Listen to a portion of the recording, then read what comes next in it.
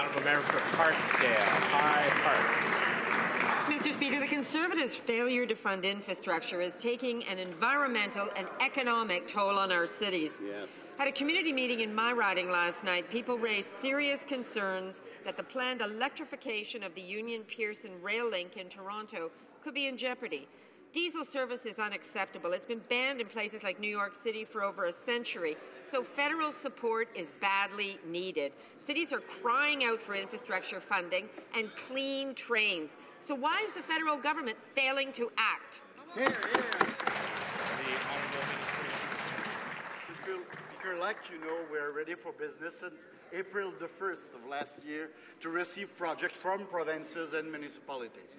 In the provincial territorial component of the Building Canada plan, we need to receive the support and the prioritization by the province of projects that we were waiting for since April the 1st. Lately, we received some information from Ontario's province. We're working on that, but we need them and municipality on board.